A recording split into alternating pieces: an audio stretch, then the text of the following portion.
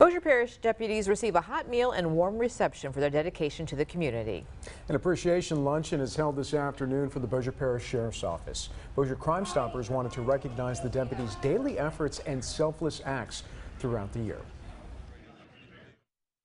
It's really pretty cool. They're applauding every deputy as they come in for what they do. And, you know, we don't do it for a pat on the back or a free lunch, but it just certainly helps morale to know that you're appreciated. You know, we just wanted to come out here and show our appreciation for these men and women who lay it on the line every day, you know, for our community and for, you know, our nation.